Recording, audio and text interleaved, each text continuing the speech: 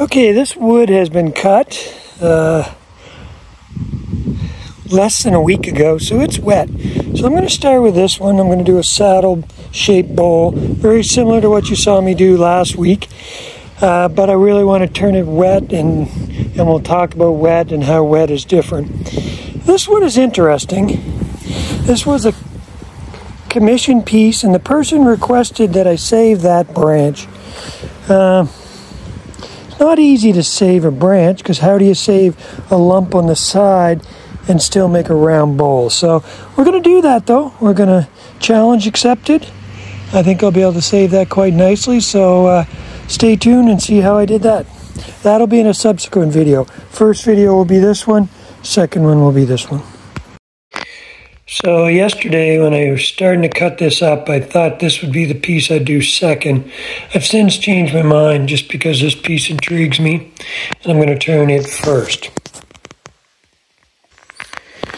So everybody sees a piece of wood. They see a branch coming out on the side, broken off here. They say, oh, can you turn a bowl and leave that branch and it'd be really cool. To which I usually say, don't be silly. So here we are mounted up in the lathe. So if you can envision this, like some bowls I've been doing lately, it's going to be a bit saddle shaped. Although normally I would mount this on the, this would be the top, I'd mount it on the lathe. I've done it in the reverse just to do something with this branch a little different. And it is going to be different, so let's get spinning. People often ask me at what speed I turn. You can see here what I'm doing. I actually turn it on and increase my speed up until it starts to vibrate, and then slow it down until the vibration just goes away. And that's the speed at which I turn it. The fastest you can turn is the best speed for you.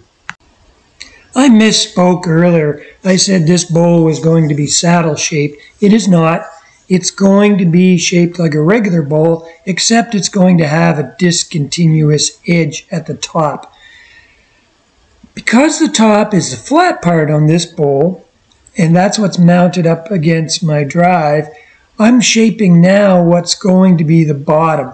So it will be a continuous shape on the bottom, and from the bottom up, it will look like a normal bowl until we start getting into those branches. This bowl is wet. This was a tree a week or two ago, so it's quite wet. And wet is different. Turning wet wood is different than turning dry wood.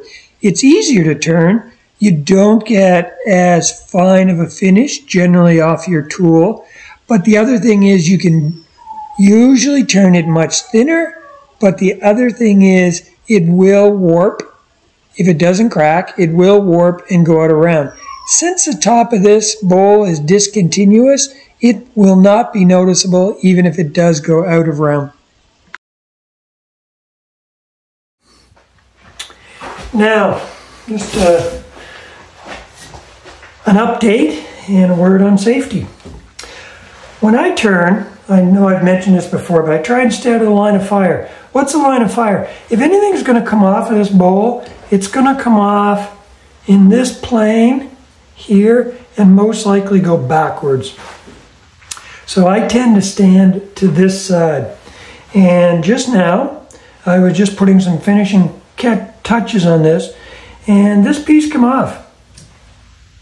And it flew that way. Now looking at it, you can see it. This wood here was rotted in between here. There was a branch. So that piece, I couldn't see it. But inside, that piece was already not attached. Like that there, you can see, was actually not growing into this piece. So I want to talk a little bit about how I want to save this feature right here, which was the branch. So this is the outside of the bowl, and I may have to leave it a little bit thicker to maintain as much of this branch as I can. But right now, you'll see that this rim of the bowl is right here, right up against my tool rest. But if I spin that around to where the branch is that I want to maintain, and that's really way in here, My bowl's not going to be that thick. So that means I've got to take the diameter of the rest of this bowl down to where it matches just the outside of this diameter of the feature that I want to keep. That way, when I turn the inside away, I won't turn all of this away. Otherwise, I'm going to be way down here on this, and the majority of this will be gone. Hopefully that'll make a little more sense as I get turning here. Remember, this piece flew off yesterday, so I have glued it back on. I'm going to put some more glue on it, and I'm going to fill it eventually. But I've got a bit of dilemma. There's two options here. That's mass, and as it turns, mass spinning creates centrifugal force, which wants to throw this off. So I have options. I can leave it because right now I have glued the maximum amount of surface area. Whereas if I start to hollow the inside, then I've got very little surface area, but I can get more glue in the exact spot. And because there's not as much mass, there won't be as much centrifugal force. Hopefully that didn't bore you with the science, but just know right now that piece is a little precarious. If that comes off, it's going to come off this way, so I'm going to stand over this way so that, again, I'm not in line of fire. Let's go ahead and reduce the diameter a little bit to where it just gets me to this, and then I'll know that I'm okay when I go to turn the inside.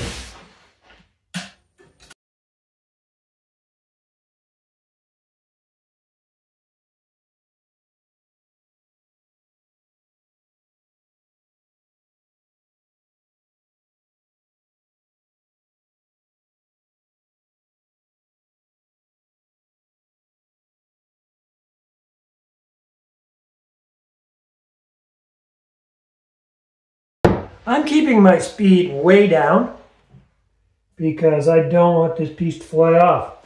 Now I do see now that that crack has opened up a bit, so I'm going to stop here and put some more glue on it. But I'm getting close. You see here I've got a little bit, I'm away from the tool rest here, but let's move this right in. There, I'm up against that, but I'm away here. So I've got a little bit left to go. Now, I think I'd better get some glue on that because that crack has opened up significantly, which means that piece has moved. So I'm gonna take this off so I can get some material down inside there, fill it.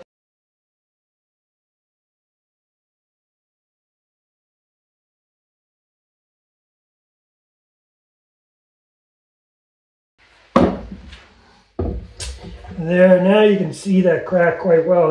That was tight, so that's moved. I don't think I'm going to be able to pull it back in, so I'm just going to fill it and glue it. I'm going to fill it with my go-to on pieces like this. It's dark, it's got different material in it, so coffee actually will work well for that. Anything that will fill it, then the glue will bridge that gap, will work. Some people use sawdust, and the advantage of sawdust is it's the difference between trying to hide it and accentuate it, basically. Sawdust, you're trying to hide it, but with this, there's different colors here. I've got dark here, lighter over here. I don't think that I could get sawdust. I think the sawdust is just going to show up as well. So I'm thinking that I'll just, rather than try and hide it, just put the coffee in there, which is a nice color with the wood, and not try and hide it at all.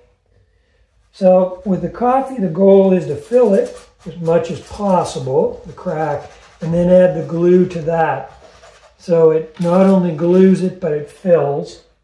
It's way too big of a gap to just rely on the glue to fill it. Plus you don't want the look of a clear gap. So yeah, well, we'll probably have to do a couple layers, so I think that's good to start. And the glue will soak in as well, so that'll do a good job at holding that. So I'm going to fill that and then we'll let it sit for a little bit. Typically don't use accelerator when I glue because I want the glue, I don't want it to set up quickly. I want it to be able to run down in.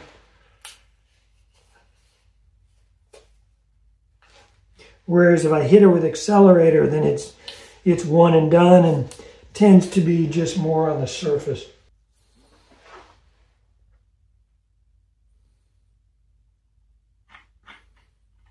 This is probably a medium viscosity, so, but that crack is plenty wide enough that it will absorb down in there. On very fine cracks, you want to use a thin, so it'll absorb better, run down into the crack.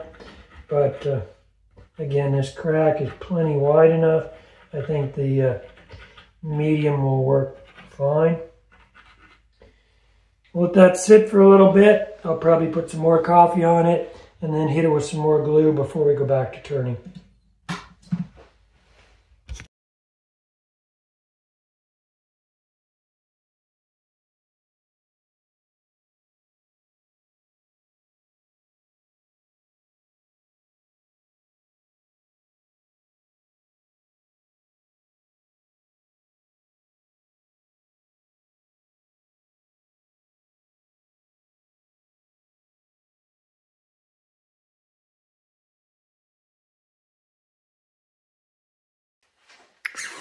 So as you can see, and I don't normally do this, but it worked fine, just because I don't have a lot of room here with this faceplate, but I started to turn the inside, mainly because I couldn't wait. So you can see what that's doing. Now that I've thinned this out, I'm not going to lose this branch, although it may not be as obvious that it was a branch. There will be an opening here. And then this one is actually very much a branch because you're going to see that. Debating on whether to keep the bark. No longer debating. I'm not keeping the bark. So, yeah, it's going to be, I think it's going to turn out quite nice. You're going to have a natural edge there. You'll very easily be able to see that that was a branch. And I think this will show as a branch quite well as also. And it's, by the time I remove the bark, it's going to be down. That opening there is going to be down quite a ways. I'm not a big fan of bark. On a very, very thin bowl, it's nice, but on something like this, I think I'd rather get rid of it. And it also depends on the bark. It's not nice bark on this. But yeah, I'm happy with the shape now. So I'll continue to work that a little bit. This crack is looking good. I will put a little more coffee in here, fill it. Looks good on the inside. Yeah, I'm pretty pleased with the way. I don't want to pry on that because that's actually prying on that crack. So I'll let that be for a bit. I'll work a little bit more on the inside and then we'll take another look at it. But the outside's all shaped and it's pretty smooth. It's ready for sanding. Pretty pleased with the surface there. There's a bit of tear out there, but that'll easily sand out. So this is a natural edge bowl, just meaning that the edge is left the way it is, but the bark is removed. But I do have to sand it a little bit. And here I've got a flapper wheel, and I just go around and lightly touch that natural edge. I don't want to make it so smooth that it doesn't look natural anymore, but I do have to just make sure that there's nothing rough. So here you can see the final shape that I ended up with. You can clearly see the two branches, which is a look I was going for. And the heartwood, which is the dark brown, gives a beautiful contrast against the sapwood on the outside. Here I'm pointing out there's a little bit of tear out, so I will come back and finish that up a little bit. But other than that, it's ready to apply the finish. I started sanding at 80 grit. Being wet wood, there was a little bit more tear out, and I didn't get as good a tool finish as I would like, but it did sand very easily.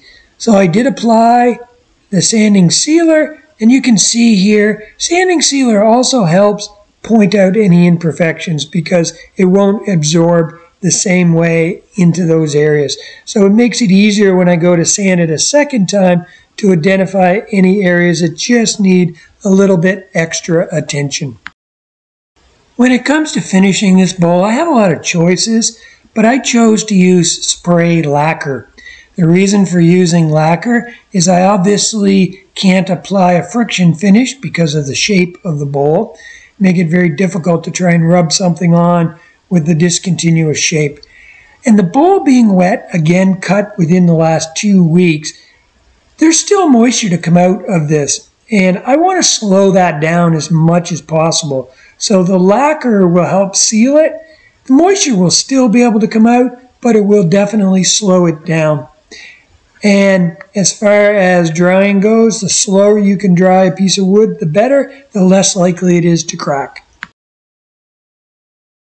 So let's talk about this bowl. I think it turned out very beautiful. It's elm, as I mentioned. It's green, cut down 2 weeks ago. And I managed to save 2 branches. You can see the smaller one coming out here on the side, and then a larger one over here. So beautiful grain pattern, nice hardwood in the center. It's, as I mentioned, it's elm, about 12 inches in diameter and about 4 inches thick. So a beautiful bowl, and thank you for watching. First thing I have to correct, I said 4 inches thick. Obviously the bowl is not that, 4 inches high. Here you can see the little branch again. It's a nice little feature.